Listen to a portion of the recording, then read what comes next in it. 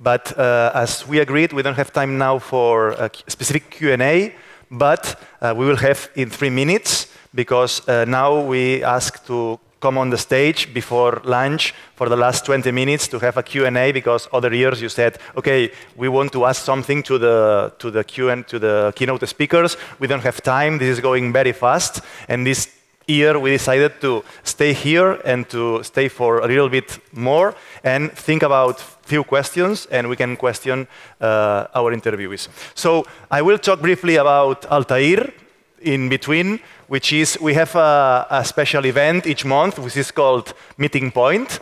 And in this event in Altair, we launched this event last June, for June 2015, and we had got 10 meetings, which are very interesting. And you can see the video. We have a video there about we have made a summary of the last year experience in Meeting Point. And let's see if we can see this video. It's 1-minute video. And basically, in between, we can just ask for our keynote speakers to hear. Basically, Altair is hosting our monthly gathering. It's called Meeting Point. We have invited, for example, Alex Badia from Barret Films, Miquel de Plana from Alma, for example, a lot of people, and we have more time to reflect and to talk about interactive documentary, because during the InterDocsBarcelona, normally, we don't have time. It's there's a rush, and we have to go very, very quick. So this is more or less the time that we have. You can see here more or less in this video the starting in last June of the Meeting Point, basically, and we have several guest speakers. You can see here a resume of that encounters that meet people in the 2nd floor of Altair bookstore. We talk about VR, sorry, with Daniel Gonzalez, with a project called The Machine to Be Another, for example. We had another projects there. We have VR showcase, Pere Ortin. He's the director of Altair magazine. We had showcase with Cardboard from Google, for example. We have Oculus Rift. People can try. And well, basically this is the idea. It's more, we talk about legal rights in interactive documentary with Alejandro Turriño from Madrid, from Écija, a well-known company. And well, basically I did some kind of, I talk about web docs in the wall. We have little presentations about Invisibles, for example, from Xavier Satorra, case study presentations of projects, for example. And more or less, this is our proposal. If you are interested, you can join us more or less 1 time each month. And we are, let's say, 20, 30 people. It's very intimate. It's in intimacy. And basically, this was our pre-last gathering about Alma, and it was very nice, the Q&A and the discussion between Miquel de Plana and Isabel Fuguer. So this is our proposal of Meeting Point, and thanks to Altair for letting us to stay in their space, and especially the networking that arose from that encounter that you can see afterwards. There's beers, and beers is very good for making networking, as you probably know. And I asked to all keynotes, please, come on the stage, please, and a big round of applause for Liz, Anita, Emilie, Brenda, David, and Mike. You can just have a seat for the last minutes of this tight morning. And as I said before, I promised Carla Sora from Universitat Pompeu Fabra, he will be the first one to ask. And if you have a question as well for offshore, it's better. If you have 2 questions, it's better. You have 1, I know, but you can question to offshore as well, because the idea is that you can question now, especially to offshore, and then open to other. Let's give the mic to Carlos, and then we start the final Q&A. Let's say 20 extra minutes only for you, or if you don't want to ask, I will ask. Carlos. Mike? It's working? Okay. Yeah. Thanks, Arnaud. You are so kind. Salut, Emilie. Merci pour ton présentation. I would like to ask you about how you evaluate your projects, because I think that you probably focus on the statistics in Google Analytics, etc., the time average spending of the users, etc. But you said on your presentation that you are also focusing on the participation of the people, of the audience, and also the networks, the social networks, etc., what they say about your projects, etc., etc., and probably the impact in the media of your projects too. So I think that it could be interesting to share with us if you have some kind of guidelines of how to evaluate your projects. I mean, the success of your projects. Okay, thank you. First, I have to say that we don't use Google Analytics anymore because after making Do Not Track, we made the political decision to stop using Google Analytics. So we use something different, not that easy to follow. But the impact is the keyword. Actually, this is what we are focusing on, and so it's not only a quantitative measurement, but also that would be a qualitative measurement. But oh, you're in the dark now, and thank you. And so it's difficult to measure. That would be, for instance, for projects to be featured in some projection from an association about. Okay, sorry. I have an example in mind, but it's too complicated to explain in English. It's like an association, for instance, who works for the human rights. Basically, in Paris, they used one of our programs to show it to a conference that would be like, what is... okay, I'm not clear. I'm looking for my words in English, and I'm bad at it, I'm sorry. I don't have any examples for ARTE, but that would be being featured in, for instance, educational programs, or having been quoted into some meetings of associations when it's about documentaries with social issues, for instance. But I'm not clear also because everybody is looking actually for what would be the metrics to measure impact. Because how can we tell that a program further than the figures has a real echo in the society? That's everybody's looking for the magical formula that will help us to measure it in a more concrete way, objective way. And I guess it depends on your goals as well, doesn't it? It's like what you mentioned as one of your manifestos. And there are different companies that have different ways of measuring impact, but there are loads of different people like the Harmony Institute in New York. They've worked a lot with documentary and have started to work with interactive work as well. So they're sort of trying to see what the value... I suppose it depends what your values are and your goals are for a project, of how you measure the impact. I don't know, don't you think? But there are some interesting tools and companies who are measuring impact in different ways. Well, because I answer for the documentary part, but of course that would be different in with a video game or in the fiction area. David, you wanted to? No. Oh. Sometimes when you start a project, you think about this first. How we can get the measure, the metric to see. So, for example, in hors-jeu, one of the metrics is how many people share cards, what kind of cards they share, when, how they do. And it's very interesting because we make, for example, we build inside forum. And you know, it's a very old-fashioned way to be web, and it's a huge forum right now. A lot of people share their cards inside the forum instead of Facebook or Twitter. That was the first idea. So I think it's the best way to get the impact is to think about it during the scripting, during the editing, during the development. It's inside the project, you know. It's not only a strategy about the broadcasting or something like that. It's very, okay, how the people get involved into your program.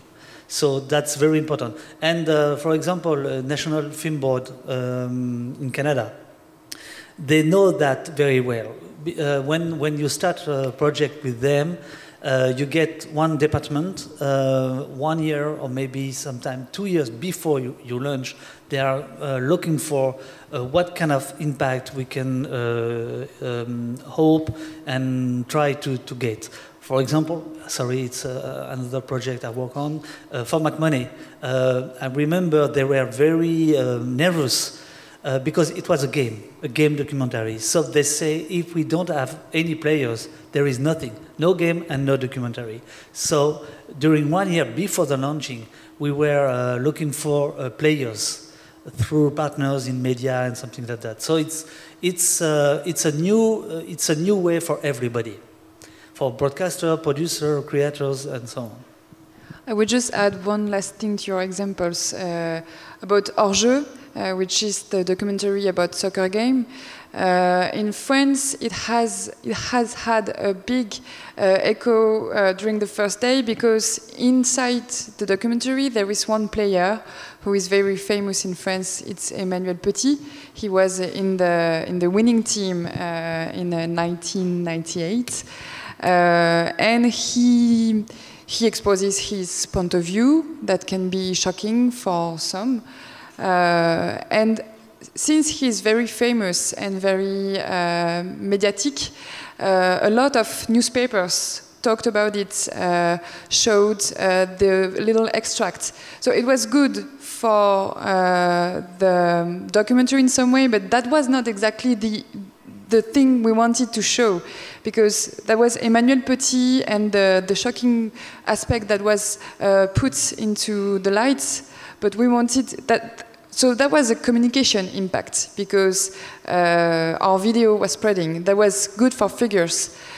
That was good in the end. That was good for the program, of course. But that was not exactly the impact we wanted for Hors-jeu, which is not a documentary about Emmanuel Petit and shocking things, but it's a documentary a bit more rich and complex than that.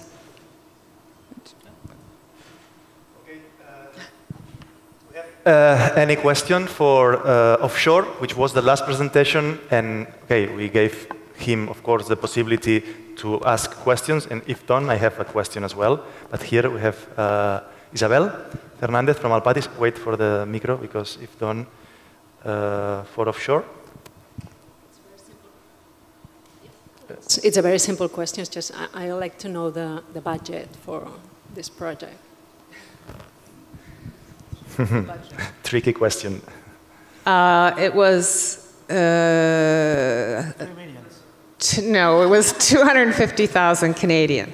So that was what I got from the grant, and half of it went to web design. Right now, I think the budget, the conversion rate to euro is 1.42 cents. Oh, no, $1.42.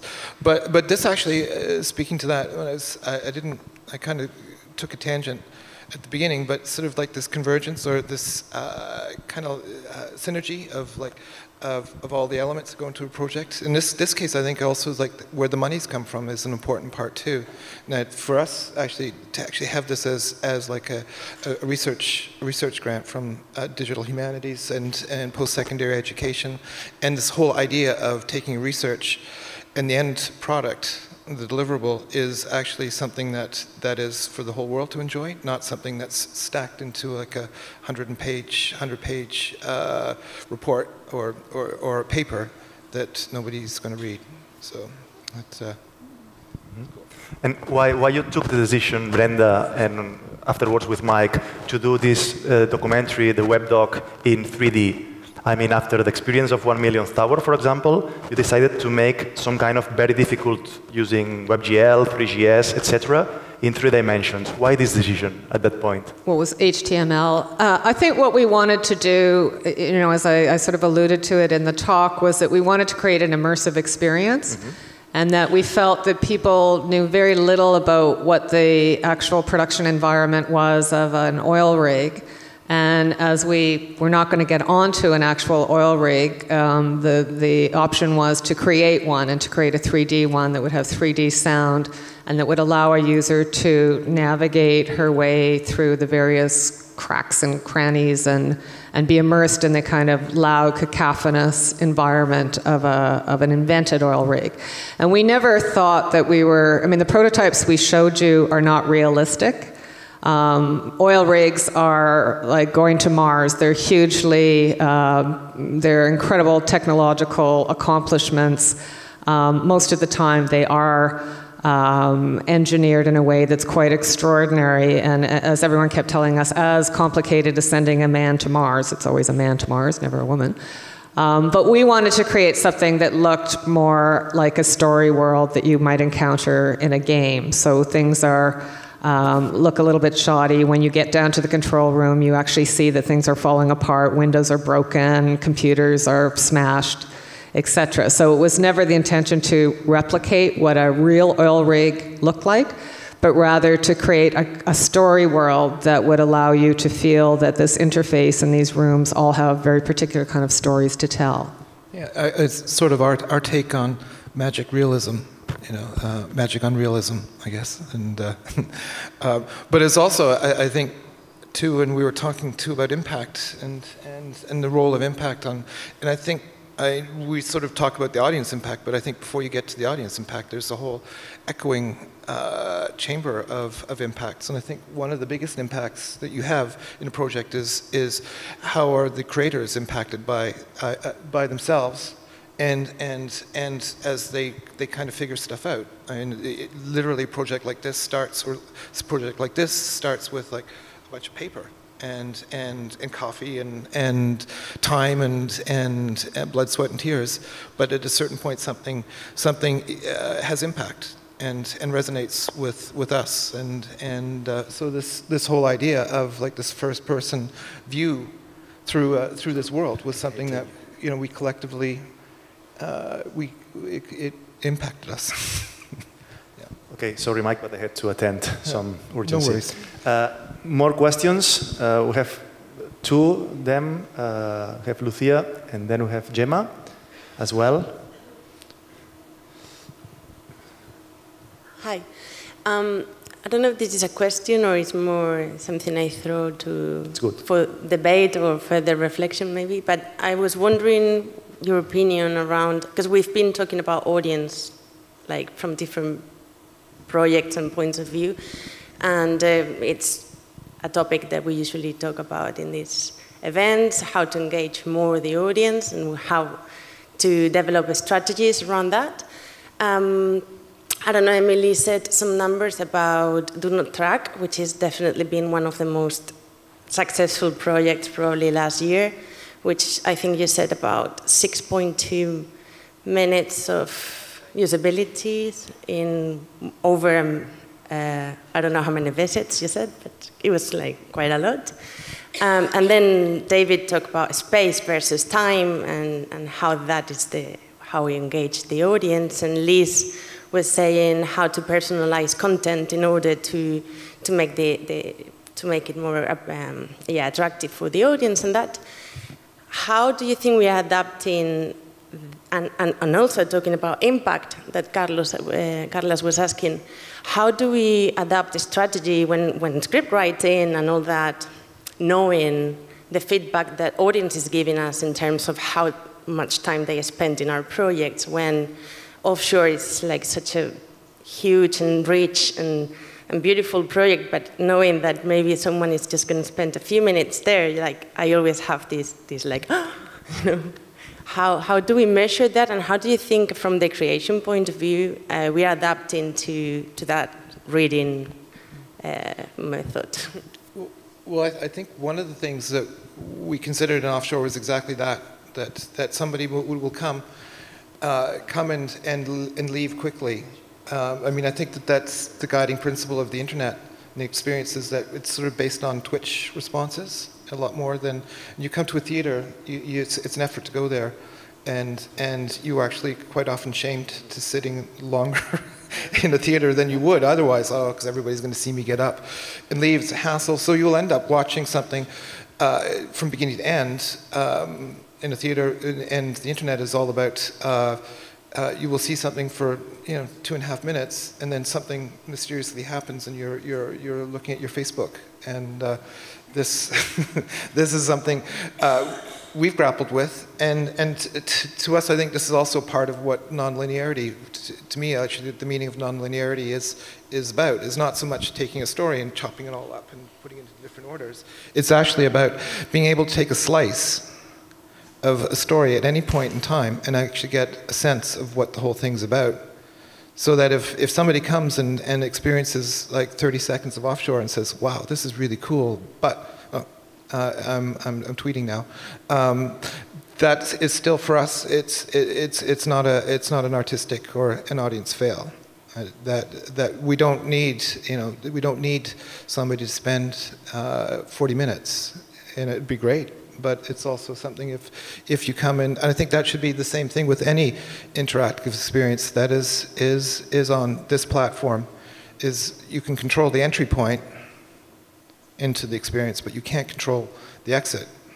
And so to build that into the experience, so that there is, if you have a narrative arc, and I think things kind of stories do have a narrative arc, that if it still is something that it can happen in 2 minutes, and if they leave, and they haven't seen the big finale, your message is still intact and complete. If that makes sense. Yeah, my worry was more about how we always think of how to engage more the audience, and you were late. What's that? Okay. Oh, okay. You were running late, David, and you know it. Very late. But my answer is that not to worry, not to try and make them stay later or longer. That to actually work with that part of the platform. Like, I think the minute that we start worrying about, oh, let's make sure they stay here for 10 minutes instead of 5 minutes, I think that trickles down to the instinctively to the audience, and they will react. Like, I think if you work with that paradigm that the internet is based on Twitch response, I think you can make your engagement, your audience engagement will be, I think, ultimately more fruitful and less frustrating. I think we also found that people go back, that they may spend 5 minutes or 10 minutes, but then it's bookmarked, and later on they'll go back to it. And I mean, that was a hard thing to give up as a linear filmmaker, but it's also, I think it is about the kind of different formulation of a database approach to documentary, that you can go back, you can keep, even if you never go to all of the clips or you never go on everything in Dada-Data, etc. You know it's there in some ways, and it can be accessed later. So there is a kind of a different temporality about how we're using them. But yes, it is sometimes feels tragic that you've spent a long time on these things and you don't get eyeballs for an hour. And your question also is about creative process, about how that adapts.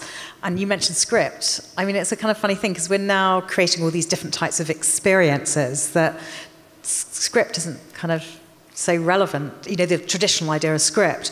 And we almost don't have kind of templated tools that can deal with these things, I think. I mean, that's, it's like, how do you write a virtual reality narrative at the moment? It's really difficult to think in terms of 3D. And personally, I felt that cinema, sometimes a script was exactly the wrong way to describe something that is a multimedia experience as well. And I always felt that, words on a page were a really bad way of describing cinema. So now we're in an interactive environment.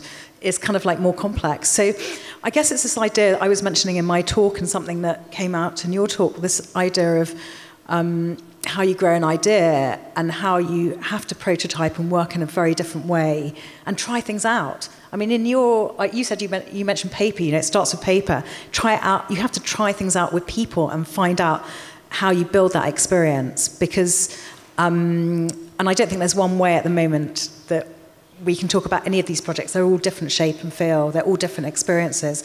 But it is, you can't do this complete sort of like plan of action. And I think that's what happened. I saw it Power to the Pixel.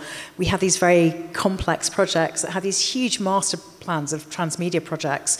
And in fact, none of those projects ever worked. They always started small with this idea of a core idea, which you came back to as well, is keep constant with your core idea. What drove you? You know, what are your goals for that project? Why are you making it in the first place before you get wound up in this idea of format? And I saw when I was working in independent film, the same thing happened.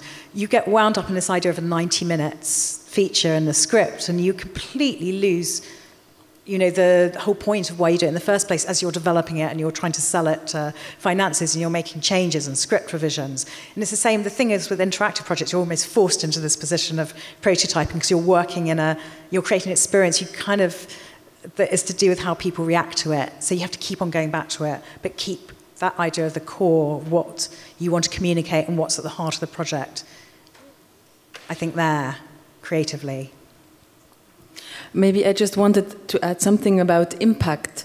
I mean, I don't think it's just a nice to have, it's a must to that we have impact. I don't believe in marketing in the classical sense, but I don't know if it's really true that the median age of ARTE television is now 60 years. I think it's higher. For example, for Swiss television, it's 64 now. It means it's the medium. It means that there must be older people and many people older than 50 to watch it. It means in 10 years it will be 71, or maybe faster than this. So I think if we want to have information or films that tell us more than just 1.5 minutes on YouTube or 1.5 minutes on Facebook, I think it's also about thinking how we can reach the people to stay longer and how we can make the forms. It's not nice to have anymore. I think it's a must, especially for public services. Because if there is no audience anymore, if they are all older than 70, why should the parliament still give money to public service? Maybe there will be new techniques like research money coming to this. But I believe if we still want to have this, it's for all of us a quest. I believe also that traditional press, like written press, could maybe, I don't know, that we invent new figures, how we can engage a talk about it. Because it's still in a niche, I believe. And to go out of this niche, that somebody out in the cafe would talk about what we are doing, and not just we the makers. And one thing about hors-jeu, what is the deal? The deal is a collection. And right now, I can tell you that 30% of the people who come back. That's a huge number. So there is 300,000 session people, and on this, 30% of the people come back. Because we know how people use internet. So as a creation part, you have to deal with it. We know that there is some people who spend days on format money. I know the numbers of Journal d'une Insomnie, for example. It's a project from NFB. Not so many people came to watch this, but the people who came, do you know the medium minute? 2 hours. Yes. So it depends of the project. It depends of your, when you say at the very beginning, for who you say you make this. So our chance is there is no metrics for every project. It's not the same. And each time we have to deal with the new habits, the new usage of internet and everything. And you can be creative with that, I think. It's not a menace for me. It could be a change. Last minute. Yes. We need to lunch. We need to feed ourselves. This is important more than talk. I'm sorry, but it's important because we can keep on talking till 3, but we have 1 hour and 15 minutes to talk. And just to say that we have 2 hours in the afternoon, more relaxed. And we have, for example, Fernando Irigaray from Rosario, from Argentina, who will show us amazing transmedia documentaries on social basis, on social journalism, and other VR presentations, very quick, 20 minutes, VR presentations on Spanish and Latin American cases. it's late. Some of you are downstairs lunch, and you have here, and thank you very much for keeping here. And to all of you, thank you very much for coming to Barcelona and for enlightening with your knowledge. Thank you very much. See you at 3, okay? At 3 here. Thanks.